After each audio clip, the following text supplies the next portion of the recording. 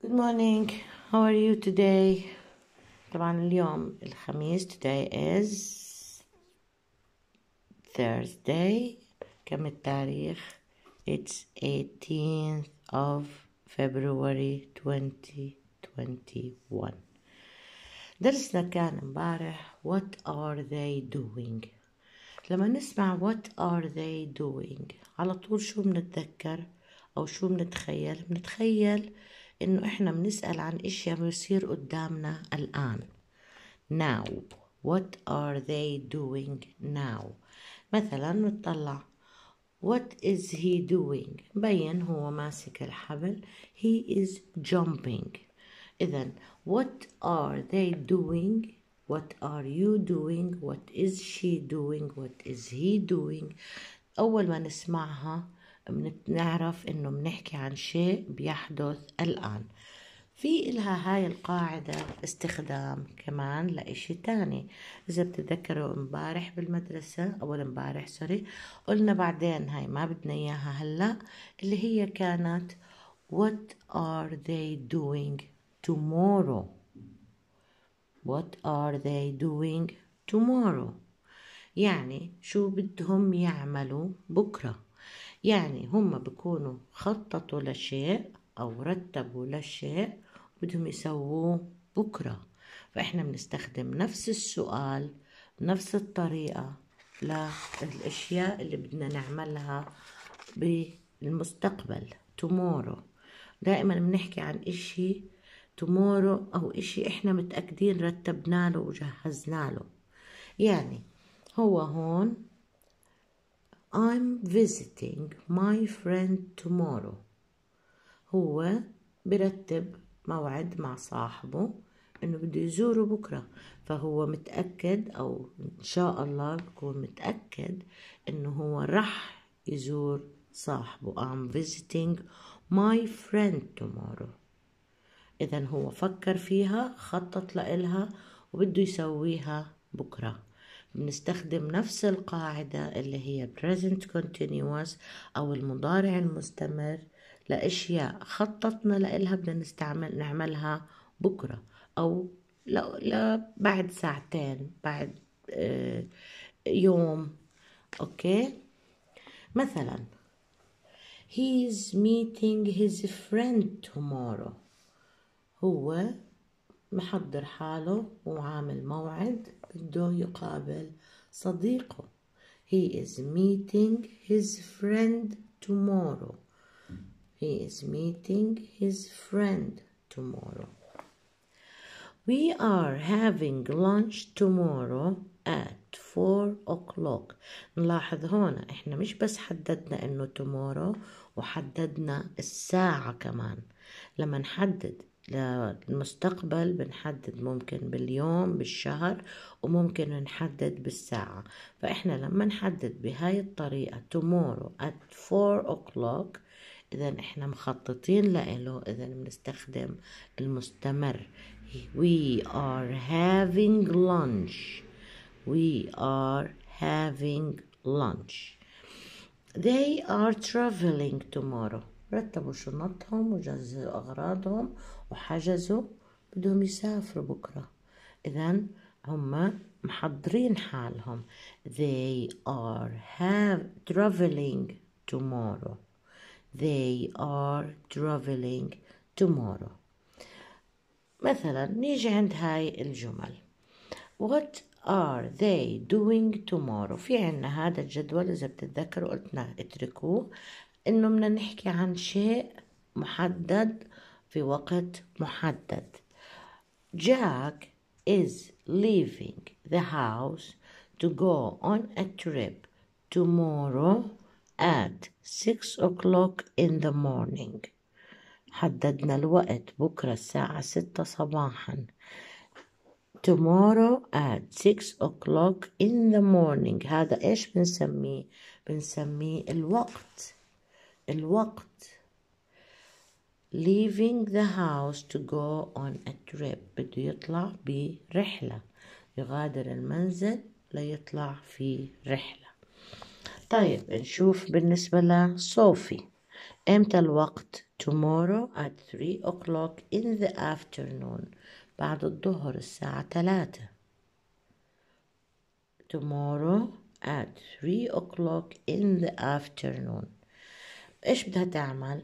traveling to America.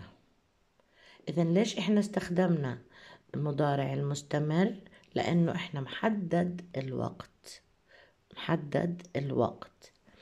إذن شو بدنا نقول؟ صوفيا أو صوفي is traveling to America tomorrow at 3 o'clock in the afternoon. طيب نشوف Emily taking her brother to the hospital. تاخد أخوها وين؟ to the hospital على المستشفى. when متى؟ tomorrow in the evening مساء. غدا مساء.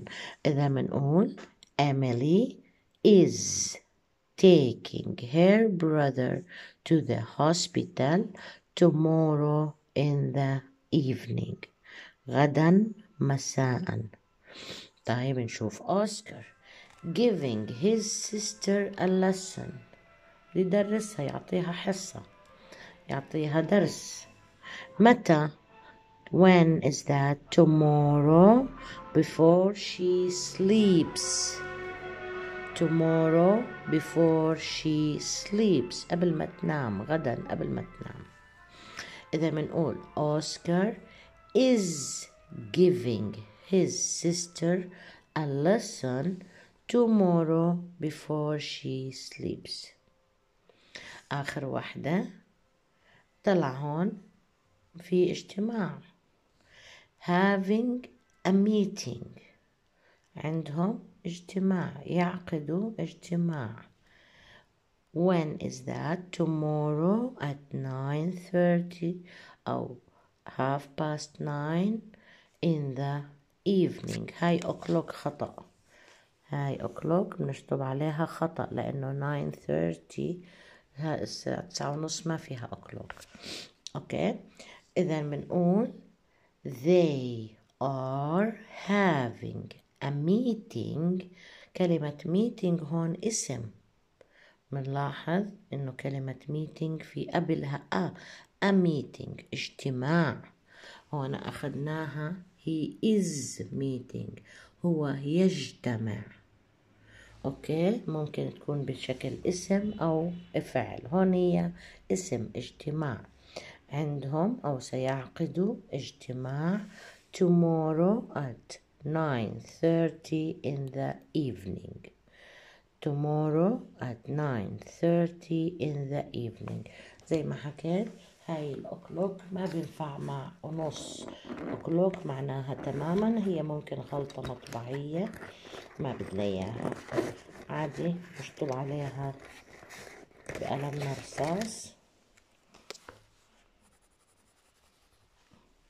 أوكي، إذا بنقول they are having a meeting tomorrow at 9:30 in the evening. إذا هون إيش فهمنا من هذا الدرس؟ إنه إحنا عنا الفعل المضارع المستمر. إيش المضارع المستمر؟ اللي هو بيكون فيه is أو are، والفعل بنحط له ing. She is playing tennis now. الآن. إذا إحنا استخدمناها في حالة المضارع الآن. سارة and تالا، نلاحظ هدول تنتين مش واحد. are meeting now. We are having lunch now. نتناول غداءنا الآن. It is raining now. it هنا لمين ترجع للسماء أو الجو. it is raining now، هي تمطر الآن. أوكي، إذا إحنا بنستخدمها في حالة الآن، وكمان بنستخدمها في حالة tomorrow لما نكون مخططين للشيء.